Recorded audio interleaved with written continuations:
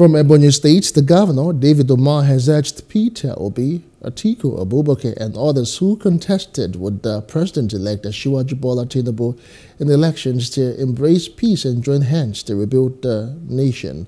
Umahi made the call in a statewide broadcast and press conference at the Executive Council chambers in Abakaliki.